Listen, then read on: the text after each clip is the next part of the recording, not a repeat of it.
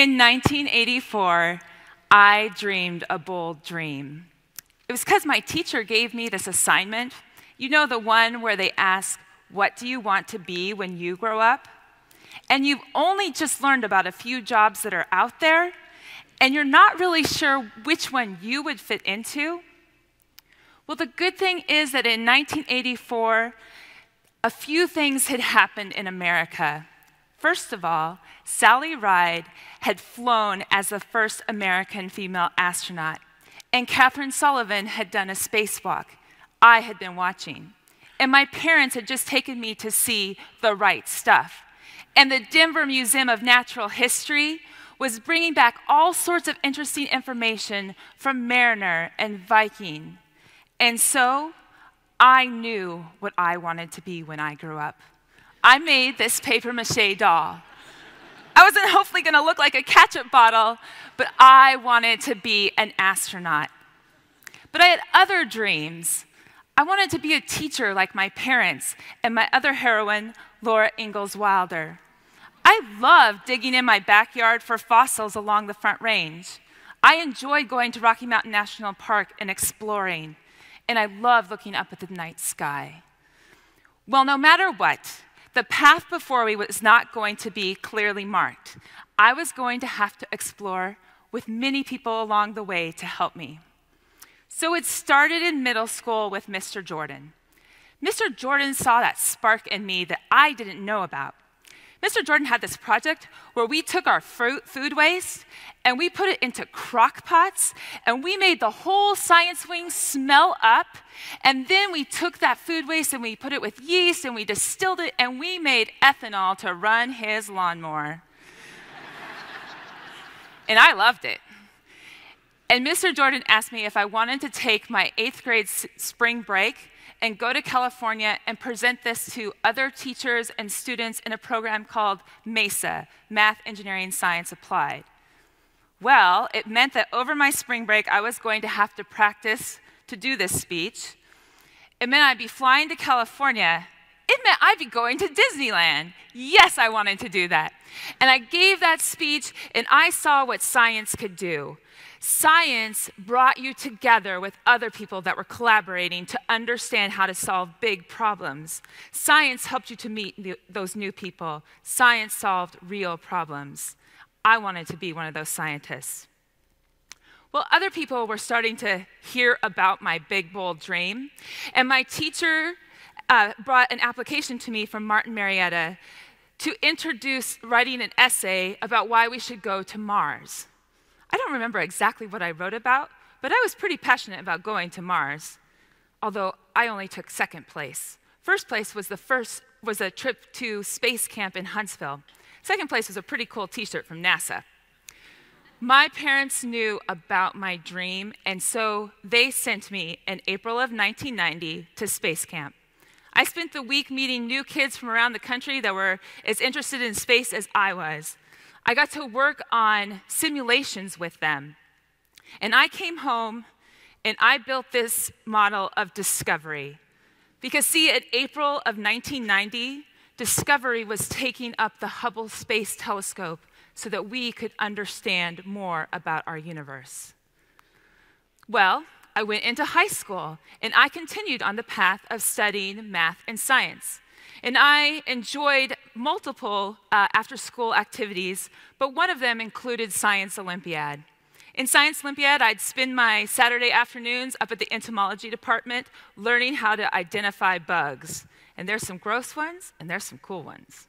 I also built musical instruments and talked about the physics behind them and played them at competitions. And here we are as a team taking 2nd place at state.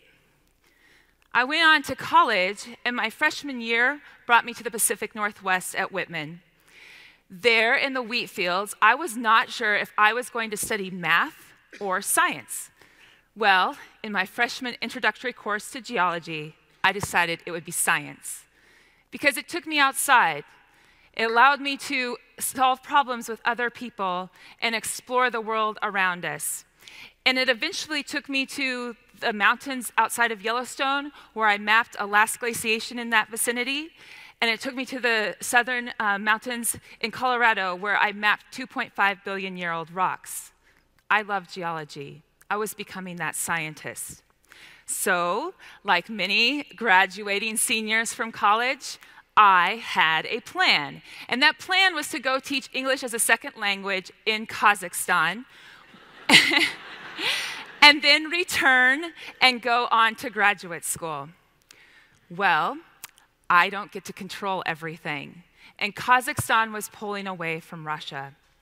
And they weren't sending Peace Corps participants to Kazakhstan. So now I had to come up with a new plan. I decided to stay here in Washington, go to Central Washington University, and get my teaching certification. That led me to a job at Hudson's Bay High School in Vancouver, Washington, where I started out teaching earth science to ninth graders. Ninth graders are challenging. Ninth graders are curious. Ninth graders are a lot of fun.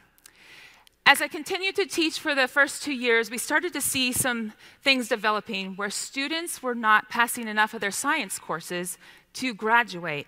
And we wanted to retain them in our school because we wanted to prepare them as citizens. So we developed an astronomy class, ecology class, and we hoped that this would help recover those science credits. I helped with the astronomy class. And my husband and I built a telescope with a 6-foot focal length, and I would use it for star parties in the morning and in the evening so that they could come in for extra credit. And it was in this astronomy class that one of my students asked a very important question. How do you go to the bathroom in space? I didn't know. I didn't know what that toilet looked like. So I went home that evening, and because I really cared about this student, I really wanted her to stay in high school, I did a web search. And NASA's website brought up a very good explanation of how the toilet works in space. And on that same website, they had a ticker that said that they were hiring teachers as part of the class of 2004. I froze. This was the answer to my question. I wanted to be an astronaut, yet I enjoyed teaching. I could combine the two things I loved into one. I had to apply. So I went ahead and applied. And at first, I came down to Houston in the November of 2003, and I went through a week of the interview process and all the medical tests. And I then had to wait for 6 months until I even got an answer. But it didn't matter because when I had gone in and interviewed, I knew I had given my best, that I had fully shown up. And no matter if I was hired or not, I had gone after my dream. Well, as you can see, I did get hired with the class of 2004, and it was an honor to be a part of this group. But once you're hired as an astronaut, that does not mean that you are an astronaut ready to fly. You have 1.5 to 2 years of training before you. Training that included wilderness survival, water survival, going and learning how to fly in Pensacola in the backseat of the T-34, which is the prop plane here, which then prepared me to fly in the jet as a backseater. And at first, as a backseater, you're just going to do the communication. You're going to talk with the ground. But eventually, you develop the skills where you're flying the plane, you're communicating, and you're navigating. And this allows you to be ready to fly in space. It also meant lots of weekends of going in and studying on our shuttle simulators, learning those 1,500 switches and circuit breakers, learning about the systems that run the main engine, the reaction control systems, the hydraulics.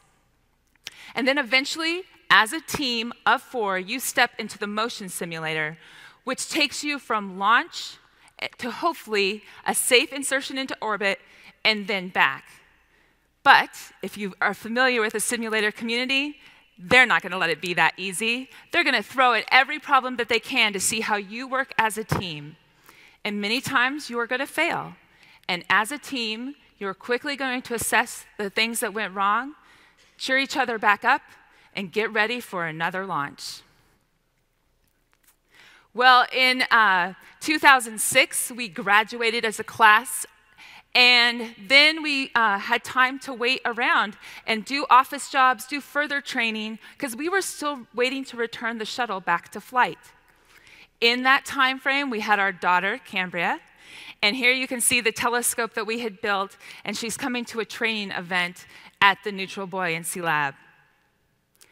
In 2008, I would get another important call. My boss, Steve Lindsay, said, "I'd like you to fly with the STS-131 mission." Alan Poindexter, a Navy pilot, would be our commander, and here he is shown with the 3 women on my flight. Stephanie Wilson, who is already an experienced astronaut and had 2 flights under her belt. Naoko Yamazaki, who was one of my classmates, and myself. In addition, we would have Jim Dutton, an Air Force pilot from Eugene, Rick Mistracchio, who is also an experienced veteran, and Clay Anderson, another veteran of many flights. So, on April 5th of 2010, we walked out of the building, got into this vehicle that takes you out to the pad. We were ready for our flight. And I had been waiting for this day for a long time. In fact, if you remember back, it was exactly 20 years since 1990 that I had built the model of Discovery, and I would be launching on Discovery. Before I got into that shuttle, I looked out across the river, knowing that my family was on the other side. My parents, my husband, my daughter, the teachers I had had, the good friends I had met along the way. And I gotta tell you, walking into that shuttle was almost a little bit easier than coming and standing up here on this stage. Well, I had a mission before me that I wanted to perform well. I didn't want any of my actions to impact my crewmates or to have any bad consequences. So I started out carefully in space and followed all those checklists and made sure I was backing up my partners. And as the days went by, it got to become more and more smooth until it was just like we had been practicing the weeks before. Here, I'm suiting up Clay and Rick as they go out for one of their spacewalks. I was the crew member inside talking to them throughout these spacewalks. 3 of them, 7 hours at a time. It's keeping track of all of their safety tethers, all of the hooks that are holding equipment, all the bags, all the bolt turns. It was really rewarding. This is the cockpit I set up. I have all those checklists floating around me. You can lean back anywhere you want in space, so I felt like just looking out the windows and watching them as I kept track of everything. And during one of our spacewalks, while they were underneath the truss here, I asked them to just pause because the sun was rising, and we're not going to get this moment again. I'm never going to get that moment again. And so as they paused, I took this photo, and I thought it captured the beauty of our engineering as well as the fragility of our Earth below. I got a chance to be with 13 people representing multiple space ventures across the globe, the Japanese Space Agency, the Russian Space Agency, and NASA. I set a record with 4 women in space.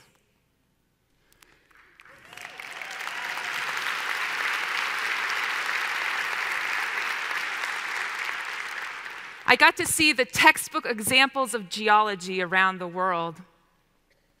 I finally got to see the aurora, and I'm still waiting to see it here on Earth.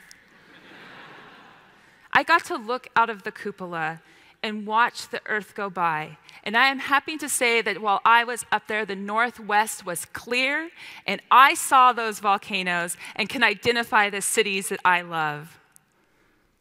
I worked with an awesome team, a team that is my family. And this team eventually had to say goodbye to each other and prepare to return back to Earth to the other team that we love. So, on April 20th of 2010, we landed in Florida. 15 days later, we had accomplished our goal. I had achieved my dream. But does that mean that dreaming is over? Once you've accomplished the big one, is that it? Absolutely not. You see, the little girl that dreamed about being an astronaut, about floating in space, she's still here, and she's still dreaming. And she brought her family here to the Pacific Northwest to keep those dreams going, because this is a place for us, a place that inspires us. And so my wish for you, as you go to sit down at your Thanksgiving dinners or your holiday plans, is that you make those bold dreams and that you tell other people about them, because you never know where the journey is going to take you. Thank you, Seattle.